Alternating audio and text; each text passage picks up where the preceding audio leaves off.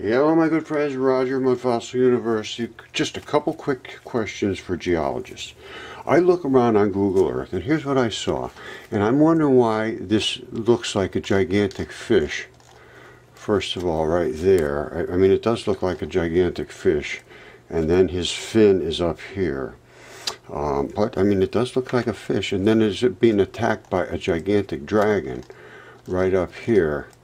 And you know, that's his head, and they have that funny looking nose, and it's spitting out all of this stuff here that looks like snake venom. I've researched this pretty good, and it's just like snake venom, and it's coming out of what looks like a dragon's throat. Now I'm wondering, and also I've researched you know, coroner reports and so forth, and this is the runoff of a dead, decaying creature's body, and red and black like that is the colors of red-blooded creatures.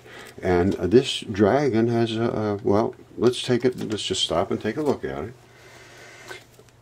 You know, if you could explain it, I'd just like to hear it, because I can't explain it. There's his head, and that's his neck going all the way down. Now, this is his throat, of course, and they have that flashy looking stuff you see on dragons, and they have that funny looking fuzzy, big fluffy nose. You know, they do. They don't have a pointed nose or anything. Now, let's look at the dragon scales. Very interesting.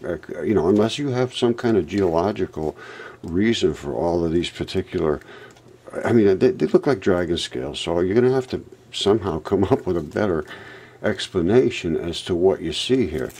And they, you know, I looked at them carefully. These plates, you see how they're separated?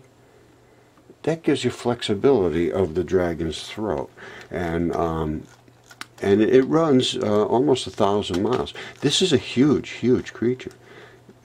It starts there, it runs all the way down, and I did a literal autopsy on it. I went all the way through its organs and everything. It's an avian creature, and it has a cloaca, and the people are living right in the guano here, back in the end where the cloaca is. I looked in, you can dig around here, you can find it.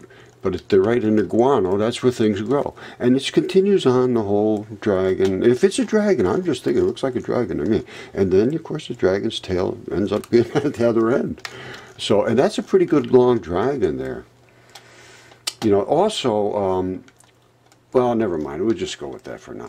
If you could please answer me those questions. That's what I'd like to hear about. All right, thank you.